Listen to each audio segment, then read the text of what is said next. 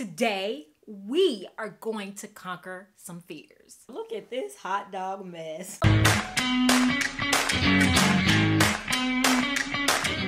Hi everyone, I'm Angelina and this is Blueprint DIY, where we make our clothes to be just as unique as us. Today, it is finally, in all the years on YouTube, this is my very first swimsuit, and we're going to do it, but we're going to do it big. This is the swimsuit of my dreams. And let me tell you why this is my very first swimsuit.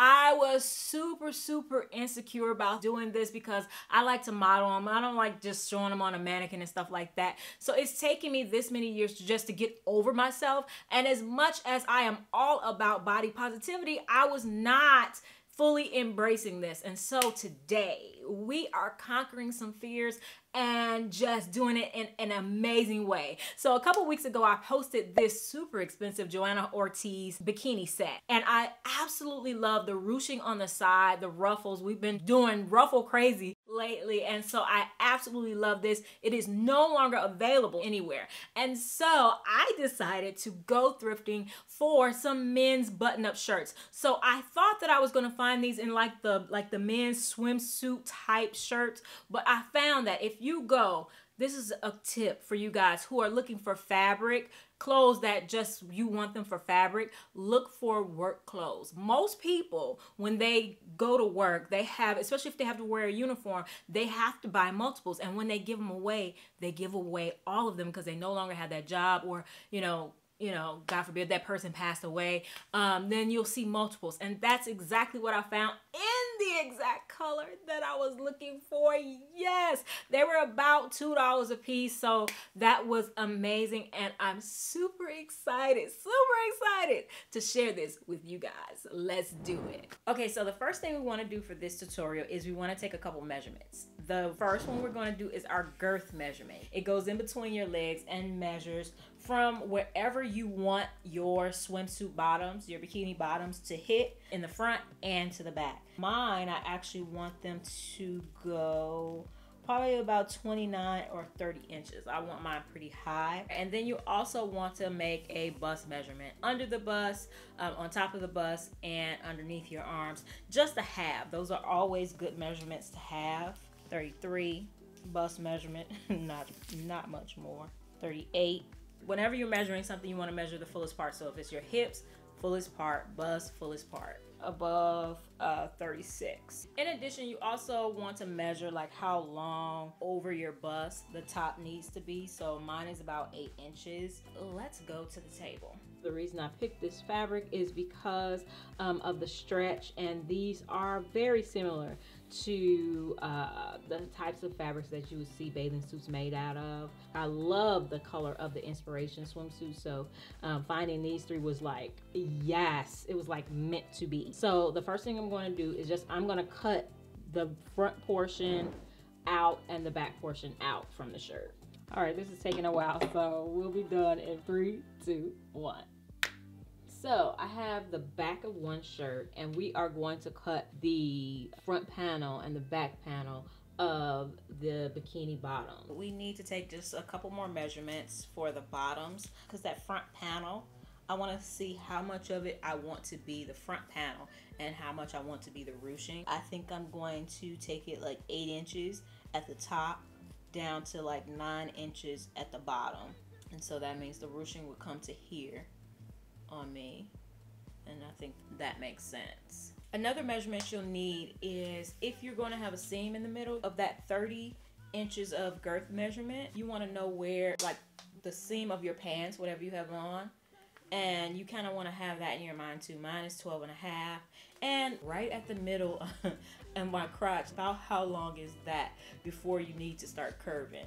And it's just like 3 inches. So what we're going to do is draw on here the shape that we need, and this is going to include a lining.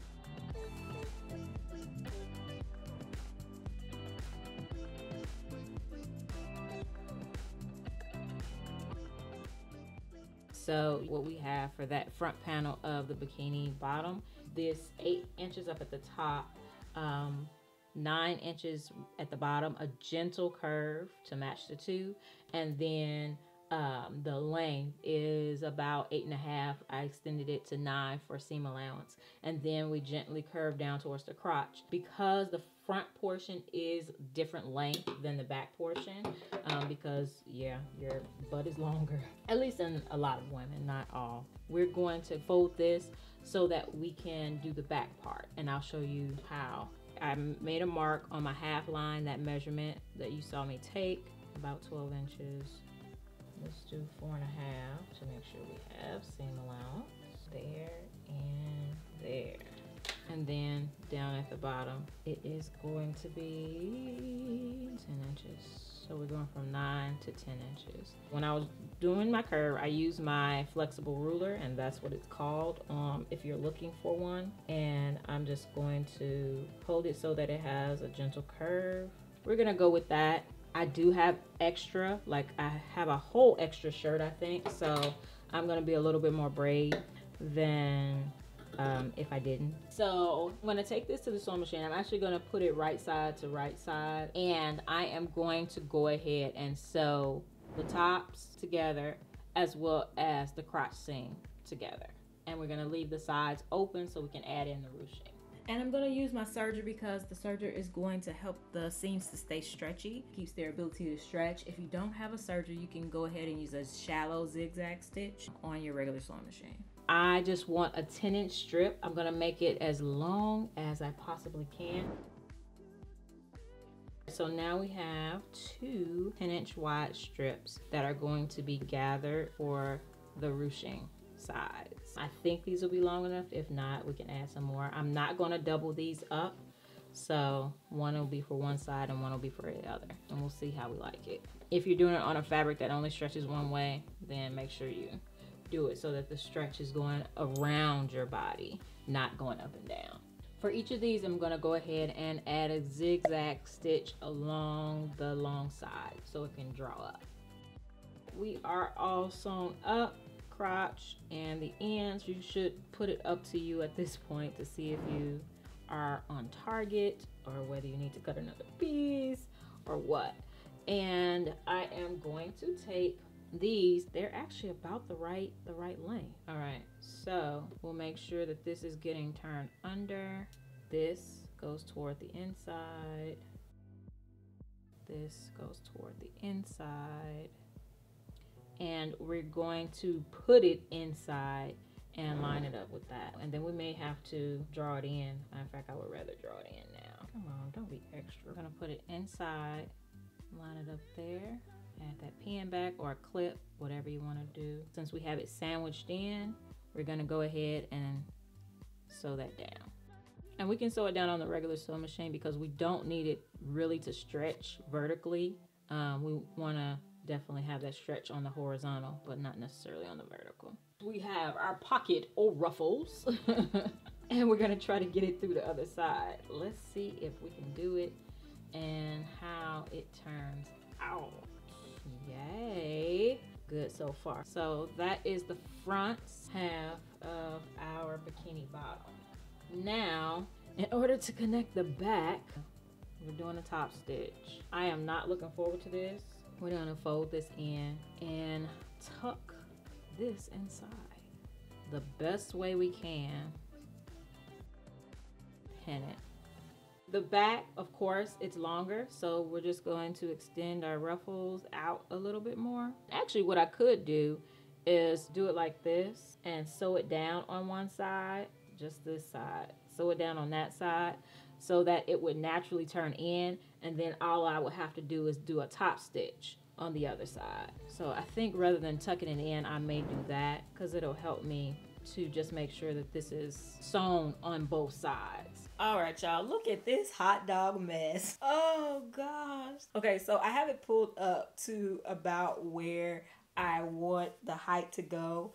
And I'm just gonna take my heat erasable pen and just draw the actual curve that I want. And that's gonna bring this up as well. So we're gonna have to take part of this seam out.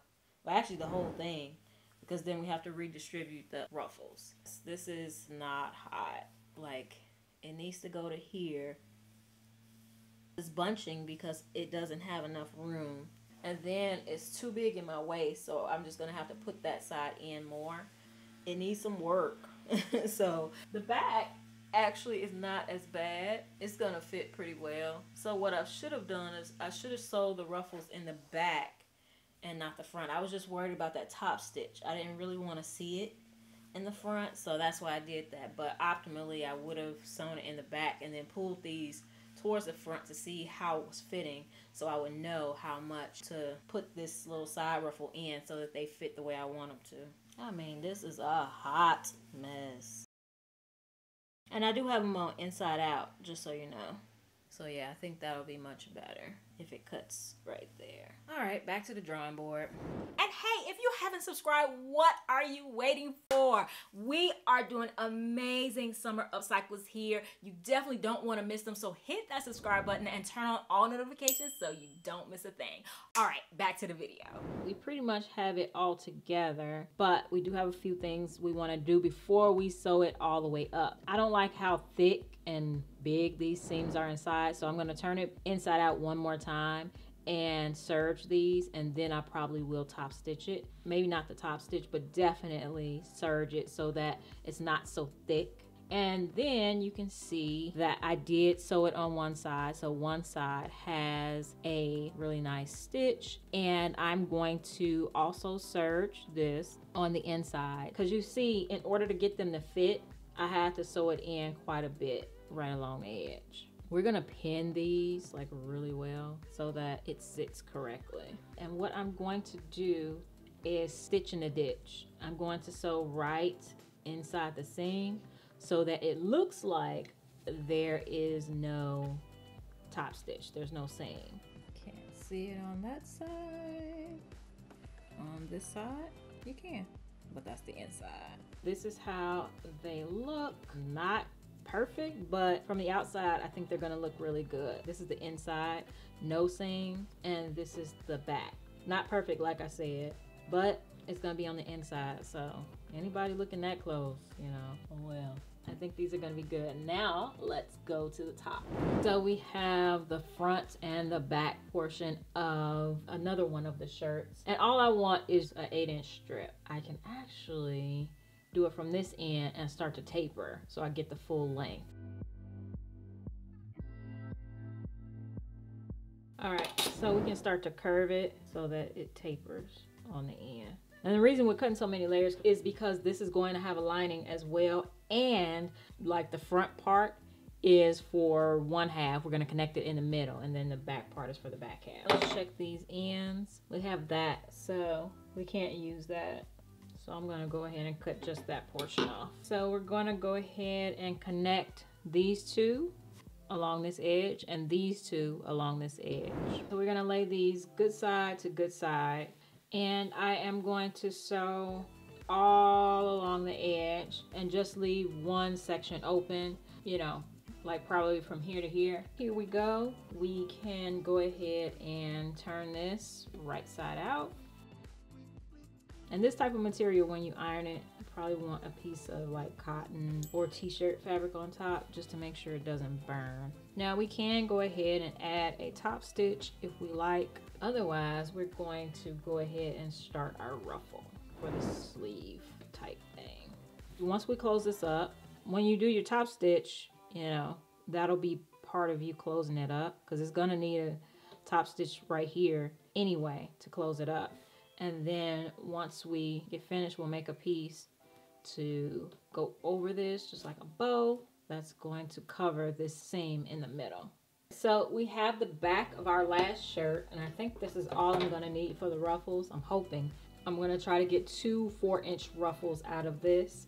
I have measured, and from like a strap on me, it needs to be 16 inches. As long as it's 16 inches, it's fine. So I'm hoping that if I cut this ruffle out on a curve, it's gonna be about 30 inches, then straighten it out, give it some folds, it'll work. That's what we're hoping. So I have this gentle curve. It's nothing extreme, but straightening out the inside of a curve will give that ruffle effect from the inspiration.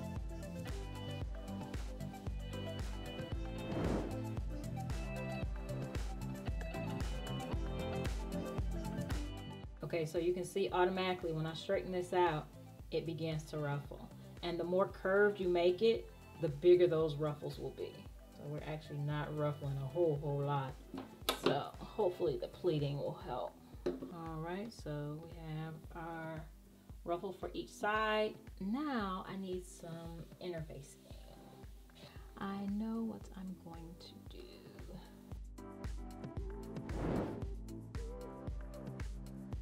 So now we're just going to take the interfacing and fold it the long way. This interfacing is like kind of stiff, so I am a little bit concerned. Now we can go ahead and cut it out. And I actually think we want it to be slightly less because I don't think I want interfacing in the seam, but just like really close to the seam. So now we have two pieces. One side of the interfacing is shiny. That is the side that irons on to the fabric. So we can go ahead and iron this down. And then once that's ironed, we will do good side to good side and sew up all the edges except for one. Now we can go ahead and turn it right side out. All right, so I can go ahead and press that again to make sure it's nice and flat. But what I'm gonna do is I am going to add top stitches all along the edge, kind of like the brim of a bucket hat. Give it some detail. So we'll decide how far away they should be, maybe a 1/2 inch a piece, and then add those all along the edge. All right, so let me show you how I'm keeping them fairly about the same distance apart. When I go to the next line, I said I wanted them a 1/2 inch apart, so I find the 1/2 inch line, line up the previous stitch with that, and put the foot down.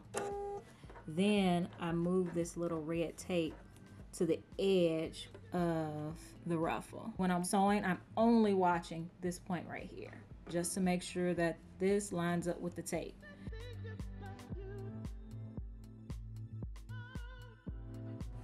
And that's keeping them fairly the same distance. So here is one of our ruffles done with the lines that are pretty well spaced apart. The middle of my ruffle is shallower than the ends. That's because I wasn't super accurate about my curves. I was just kind of cutting. But at this point, you know, I am basically going to take one strip for each strap, and I want it to be more than 16 inches. So mine is actually more than 18 inches, so that's going to be great because I need 16 inches for the strap and then some length to tuck down into the bra tops. We want to adjust this so that it is 16 inches long. The first part of it is going to be turned under, and then remember it's going to be like this. So I'm just going to start folding until we get to a point where we're at 16 inches. They can be spaced apart the same, or they can be spaced apart, you know, randomly. However you like. Put what movie that's from in the comments. However you like. I don't have a prize for if you guess it, but I'll give you a hint. A remake, or not a remake, a sequel just came out. Oh, that's 16 right there. And then I can tuck it. So we're gonna take this and lay it on top, sew it along the edge, fold it over, fold it again, double fold it, and then sew it along the other edge. This is a lot of fabric. Definitely don't finish that edge if you're doing it this way, because now I have an extra, what, 4 layers that I shouldn't have had. Oh, my clips, come on. You're killing me, Smalls.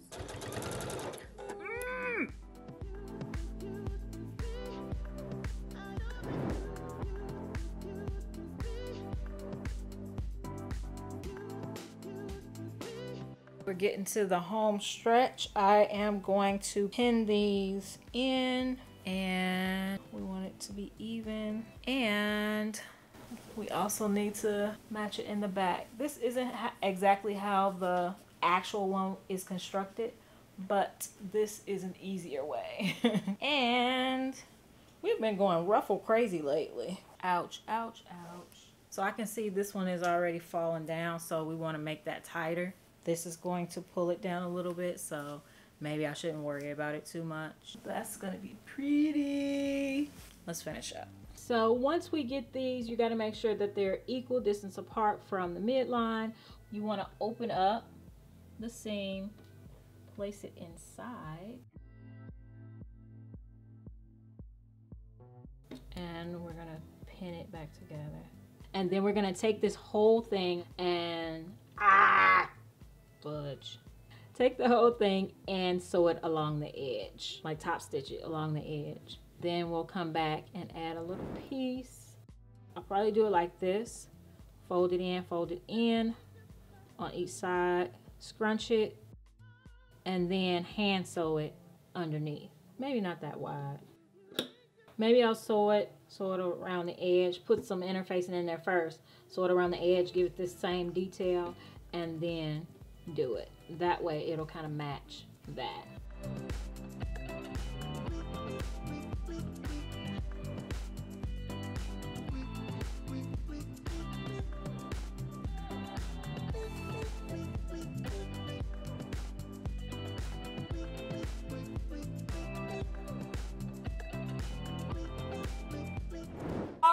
So we finally got through that. Now, I will try to go find a similar pattern and maybe link it in the description box.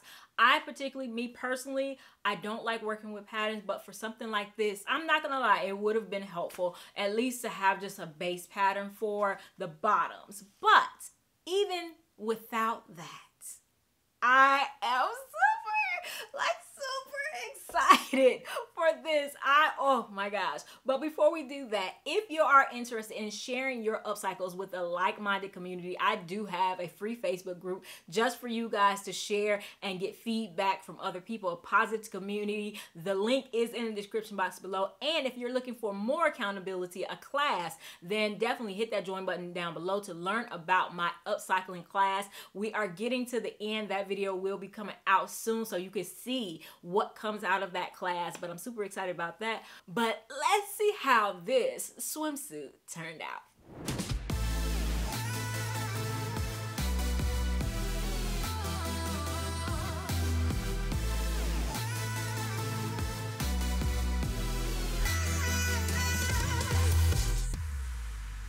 Honey, ha! If it took me 7 years to do a swimsuit, I am so glad that it was this one. This is, I say this, it seems like I've been saying this a lot. This is so me, like so me. Like honestly, I really wanted it to be just a little bit higher to hit that one divot. Like you know what I'm talking about. But even outside of that, I would feel perfectly comfortable wearing this on the beach, pool, wherever. But yes, I absolutely love this thing. Perfect color. The ruffles make it girly, but it has enough coverage for me that I feel more comfortable with it. You guys do, like honestly, do whatever makes you comfortable with these things. If you want to cover all up, if that is what you want to do it. If you want less coverage, do it. This is just a freeing moment for me. It's absolutely a freeing moment for me, and I'm just so grateful for you guys encouraging me to do this one. Now, like I said before, out of the upcycles that I said I was scared to do, this did not win, but I decided to go ahead and do it because you guys, a lot of you guys wanted me to do this one. So I hope you guys are just as happy with it as I am. Let me know how you would make your swimsuit, 1-piece, 2-piece, however you would make it. Let me know down in the comments below. I am so curious to find out. And if you missed last week's video, I did make this, like I said, out of work pants. People donate multiple, so look out for those.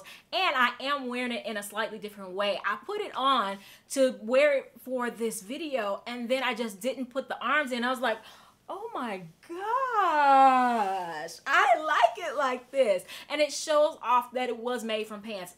That is a detail that I absolutely love. I love for my garments to have hints of what they were upcycled from. So if you missed how this was originally worn, go back to that video. I'll link it right here. But I absolutely love it this way as well. I have other videos for you guys to watch right here, and I will see you in the next one. All right, bye.